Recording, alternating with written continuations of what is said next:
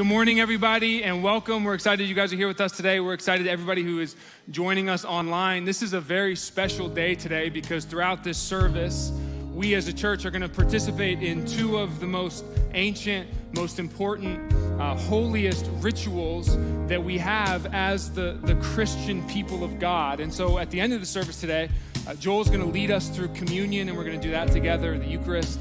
And here in the next song, we have three people from this church community that are going to get baptized, all right?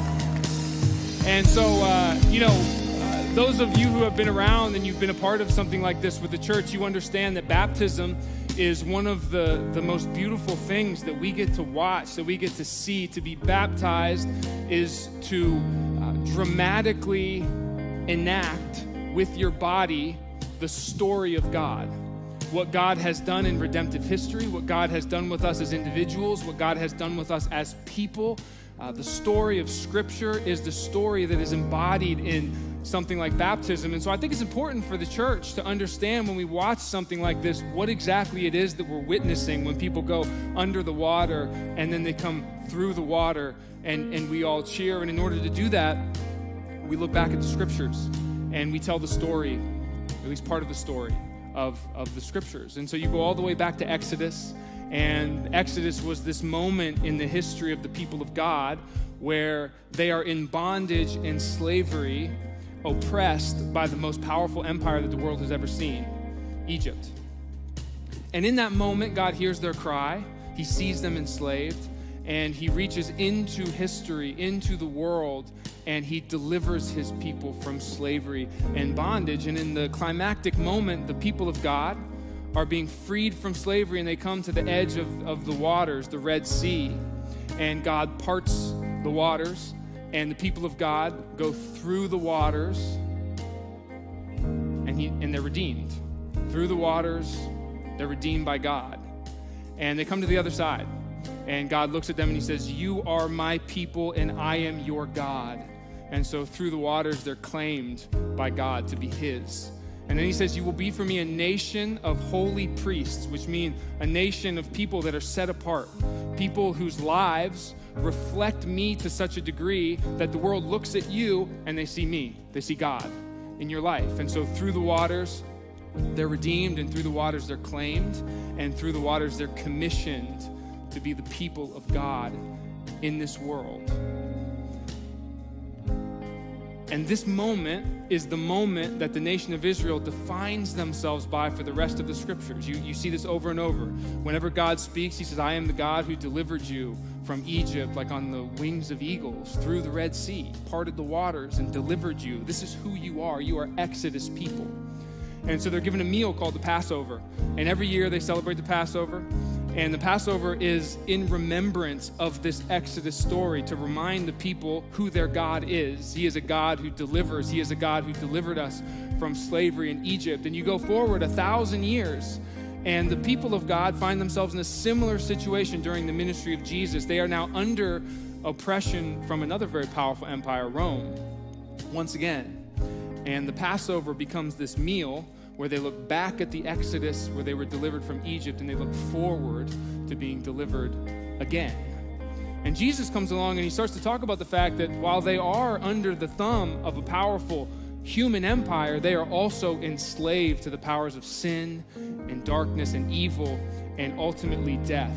And so Jesus gathers his disciples, and Joel's going to talk about this more when he leads us in communion. He takes them to an upper room on the weekend of Passover, and he has the Passover meal with them, the Last Supper.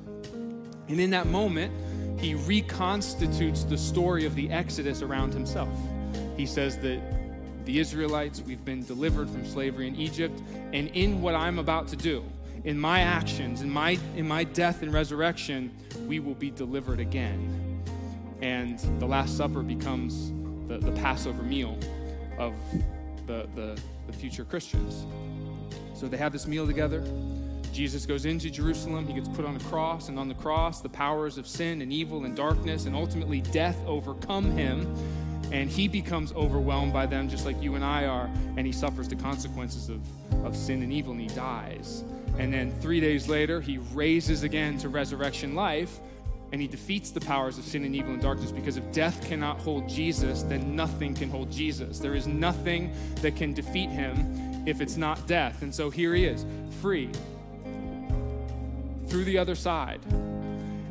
And he tells his disciples in his resurrected body that their job is now to go and to make disciples of all nations and to baptize them in the name of the Father and the Son and the Holy Spirit. And in Romans 6, Paul says that when you go under the waters of baptism, you are reenacting the story of the new Exodus. You go underneath the water and you die with Christ. You are bound to him.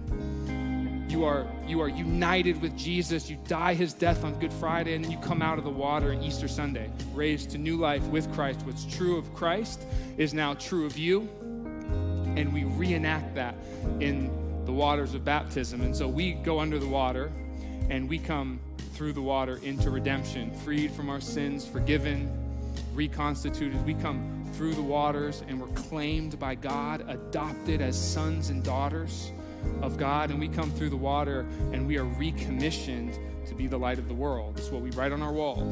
We are the light of the world, and what that means is exactly what it sounds like, that our lives as Christians who have given our life to Christ, given our allegiance to Christ, and have come through the waters of baptism, our life is now a reflection of God to the world. So they look at us as the church and they see God. We are redeemed, we are reclaimed, and we are recommissioned in the waters of baptism. And so we're about to watch three people reenact this with their bodies, this truth, that this is who we are, this is who the church is. And as the church, we stand and we celebrate, and when they come out of the water, we cheer, because we are not just watching somebody get saved, we're watching somebody embody what it is to be a Christian, the story of the scriptures in one ceremony. And we watch these people do this, and we as the church are responsible for them now. They are a part of the body. They come into the faith, bound to Jesus. And so we watch this baptism and we celebrate. And so what we're going to do now is we're going to stand up. We are going to be led in worship, and we are going to watch members of our community get baptized and embody the story of the scriptures, and we are going to cheer and we are going to celebrate. And so prepare your hearts to rejoice and prepare your hearts to be thankful for the amazing thing that we are about to be a part of.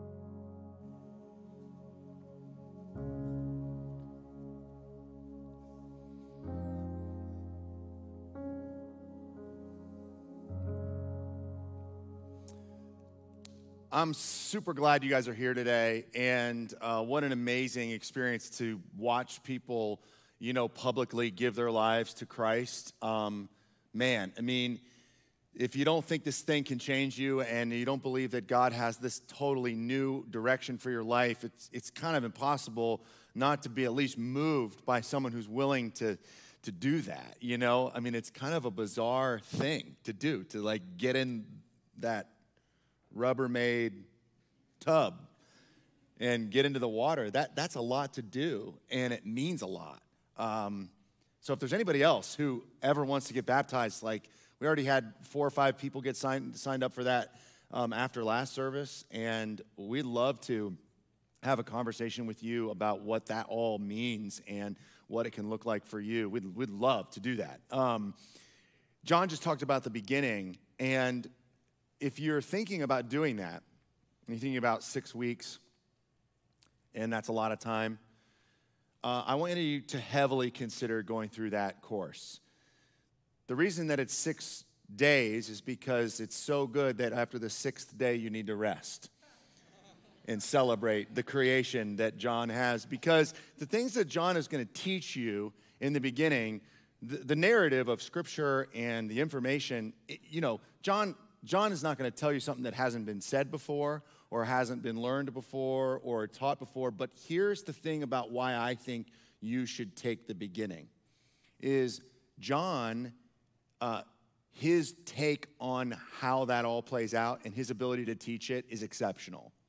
John is a very gifted communicator. So it's not just what he's talking about, but the way that he lays out the narrative that will, for any person, if you're new to the faith, if if reading the Bible is intimidating, which it so is, if you just want to understand the big picture, you need to do this. I mean, I've grown up in church, and I've went to 4 different schools of higher education for seminary, for Bible, for theology, and John is one of the best teachers I've ever heard in terms of teaching the Bible. So even if you have a degree in the Bible, I would consider coming and listening to John teach the narrative, because it's really, really helpful to understand it the way he teaches it. So if it's new for you, I mean, to understand the whole narrative and how you fit into it and what God is up to, the way that he teaches, it's a transformative process that you go through. So please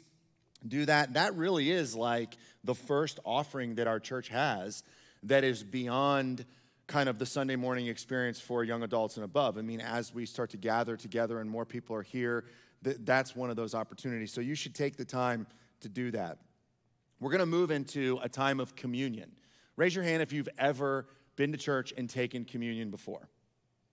Communion is a very special time for Christ followers to have a moment where they think about, pray about their relationship with God, maybe reconnect with God, understand the dynamic of their relationship with God, how that relationship exists, what made that relationship happen. And communion is an opportunity for you to really move into a space of worship, of a moment of worship, of adoration, of thankfulness to God, and of a life that kind of moves from communion into more worship, living your life as you worship God. And the Bible teaches that it really is something for people who follow Christ. So when you think about today, baptism is something that typically you do when you're starting out on that journey. You want to follow Christ, and you're going to start to become a follower of him. And so baptism is the representation of that. And then as you move into that relationship with Christ, communion is something that Jesus says, as often as you do this, do it in remembrance of what I do for you, who I am to you. It's an opportunity to connect with God. Jesus says in some of the gospel narratives about the Last Supper, that Passover meal that he had with his disciples, he says, I've desired, I just waited to eagerly anticipating having this communion, having this Passover with you. And that's the first part of communion, is Jesus makes that moment about you, about a relationship with you.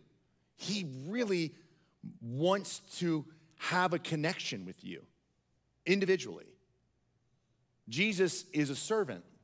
At the Last Supper, Jesus does this remarkable thing.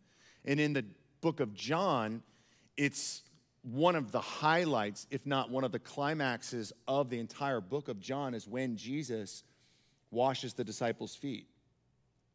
He takes on the literal form of a servant and washes his disciples' feet, which was normal in that time if you were to go to a place like that and have a meal like that, because you're walking around in the dust and the dirt.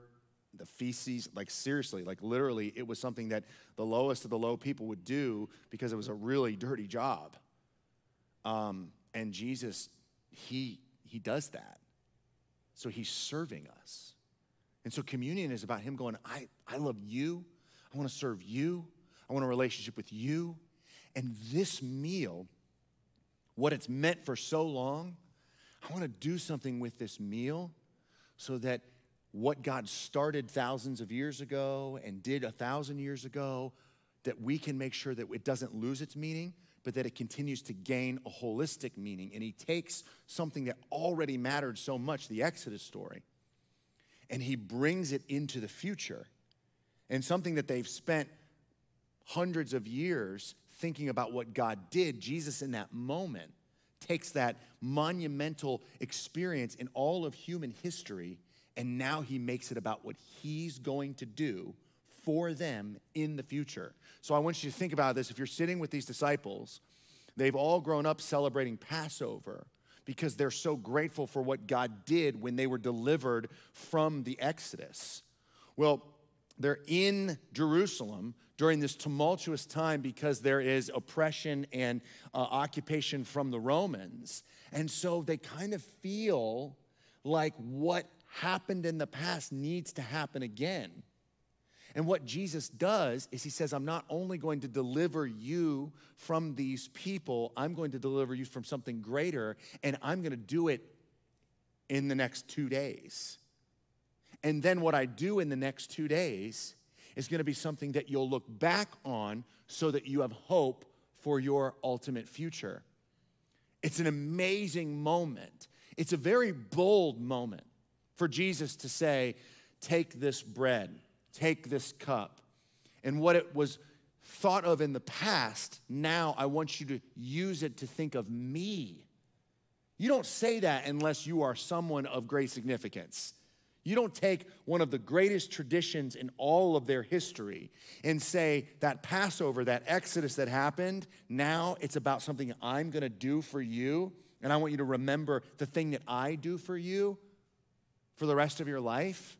You don't say that unless what you're about to do is as monumental as perhaps the greatest human experience that ever happened up until that time, the Exodus, the Red Sea crossing.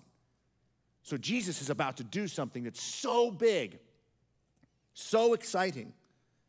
It's unbelievable. It's monumental, the gravity of that moment. And what those things meant, he changes what they mean. The reason that we do eat unleavened bread is because it doesn't rise. And so it's like the bread gets cooked faster. And there's this idea that they need to hastily, quickly leave slavery. You know, you need to get out of that place. Get out of there. Get out of Egypt. Move out of there quick. They had herbs at the meal because it represented the bitterness of slavery, and they were reminded of that. And they drink that wine because the only way they got out was that final plague where the blood of an animal was painted over the doors of those that the spirit of death would pass over. And if you didn't have the blood, then death entered the house. And so as they sit there, they remember those things, the bitterness of slavery, the need to get out of that oppression quickly, the blood that delivered them from death. And he's going, now all those things, I'm going to embody that for you. So instead of thinking of it this way, take this bread and think of it as my body that is broken for you. Take this cup and think of it as my blood that is shed for you. But Jesus' move into the city of Jerusalem during the Passover is not just kind of like an accident, like he's just kind of around that region. There's multiple different festivals throughout the year in Jerusalem. And Jesus specifically goes to Jerusalem at the Passover because the Passover and the Exodus is more than just something that you think about on an individual level. The theological significance of Passover is bigger than maybe another one of the festivals that they celebrate, like the Day of Atonement, which is a day that they take an animal and they sacrifice that animal and the blood of the animal covers the sins. What Jesus is doing does atone for sins, But it does even more than that. It defeats death. It overcomes the powers and the forces of death in the world. It doesn't just cover your sins individually. It covers the whole problem. It starts this idea of an entire nation being reoriented, reconciled, and moved into a new direction. Not just an individual, but everybody. So he goes to the Passover because he wants everyone to see the thing I'm about to do on the cross is as big as what you've been celebrating, but even bigger than that. And nothing else was as big as the Exodus until Jesus went to the cross, died, and rose from the dead. So the Exodus is kind of an interesting thing. It shows us a deliverance from kind of systemic problems, kind of systems of injustice and the way that the world becomes evil and nations become evil. And then the nation of Israel, they get out of slavery and they end up in the wilderness, and then they end up in a promised land. And then even in the land of Israel that God had promised them, instead of them being kind of enslaved in a foreign land, they get enslaved to foreign idols in their homeland. And because of that, they have to leave the promised land. So this is kind of what happens leading up to Jesus going to this Passover.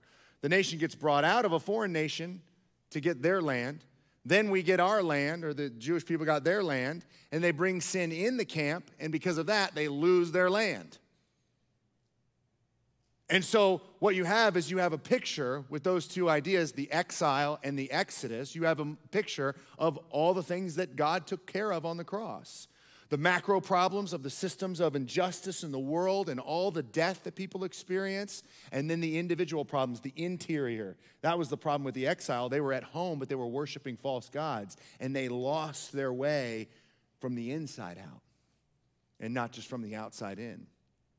And so every single one of us, when we come to the Passover, we have to understand that the reason that he says, I earnestly desire to eat this Passover with you, is because of what he wants to do for you, all of us on a broad scale, and what he wants to do for you on an individual level.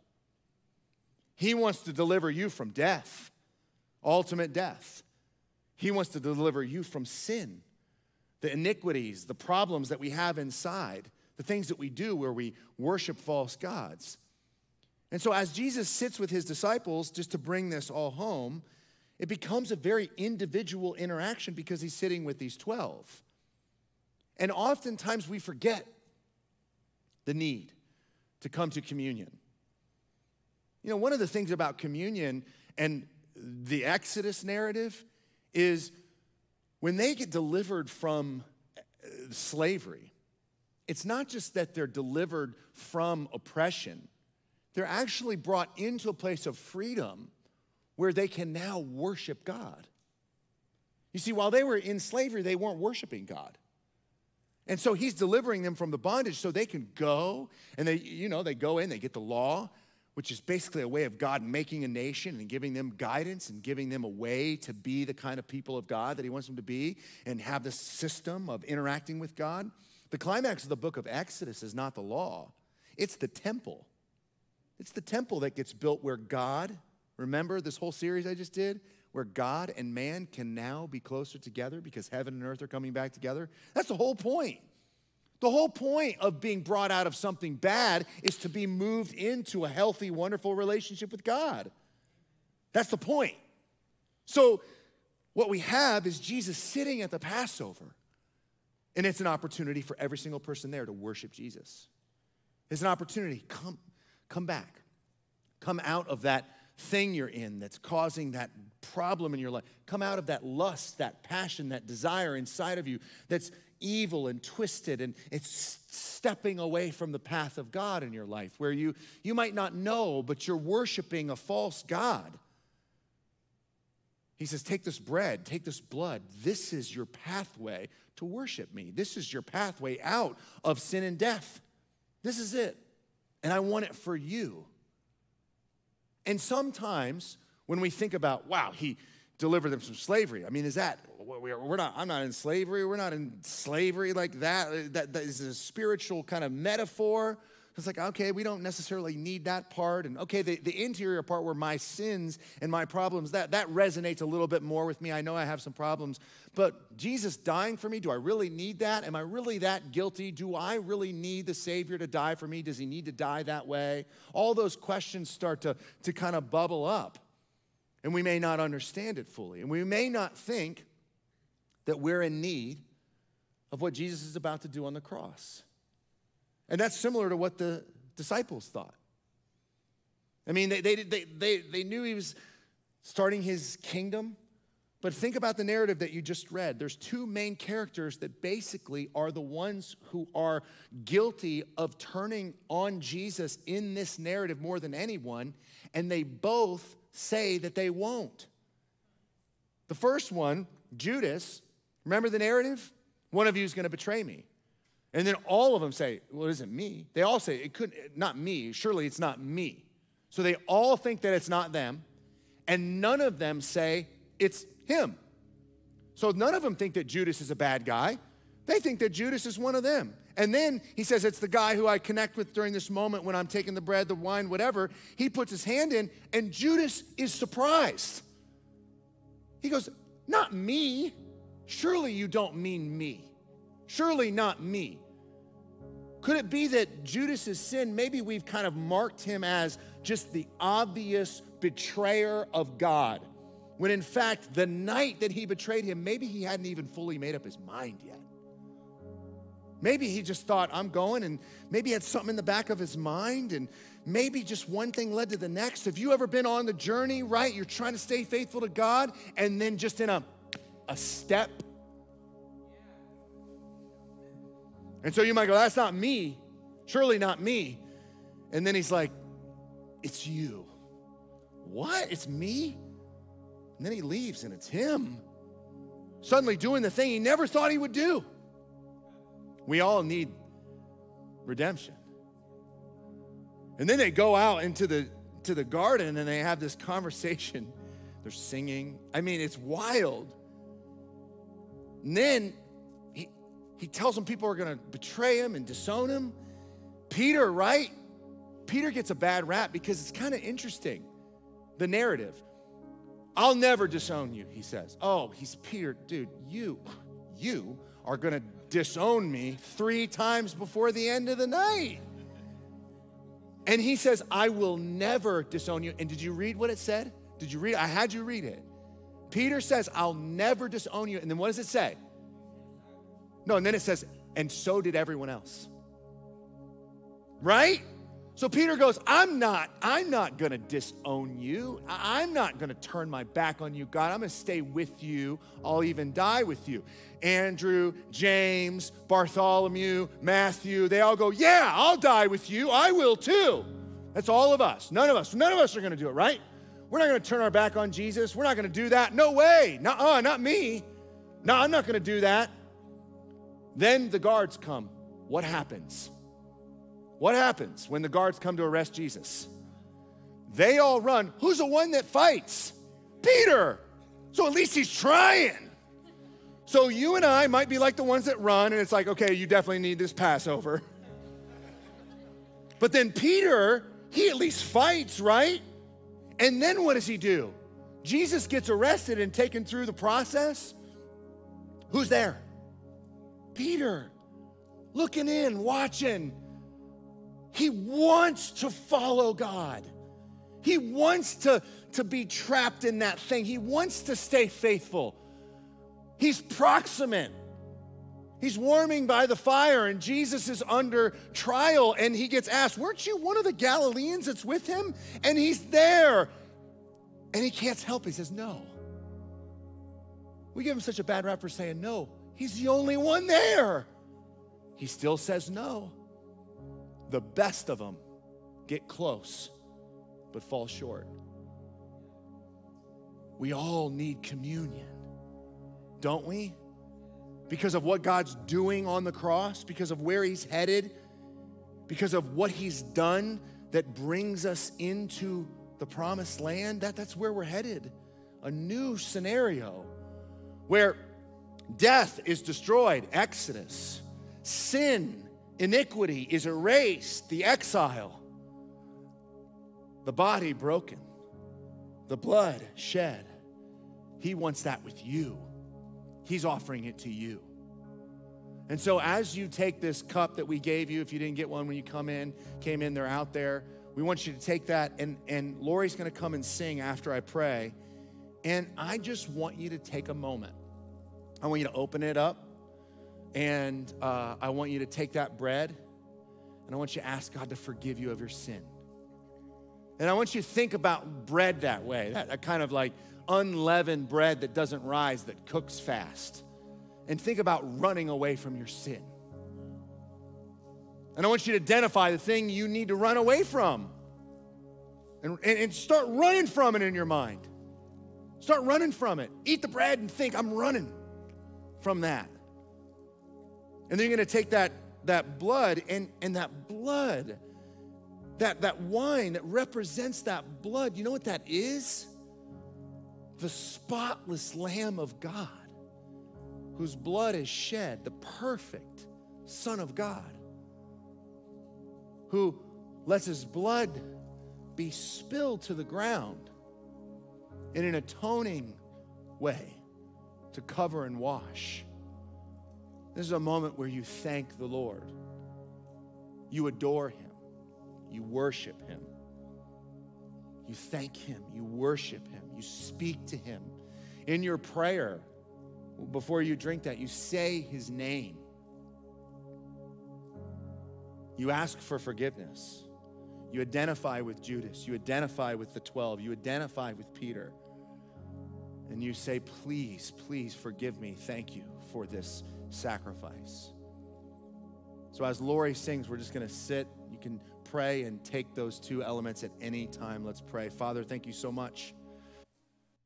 Thank you for taking this moment and building on it and offering it not just to those in the past, but to us now. We love you. We worship you. We thank you for giving us yourself. We thank you for your body being broken. We thank you for your blood being shed. Help us be quick to run from the things that destroy us. Help us to be humble and thankful for your blood that was shed. In Jesus' name.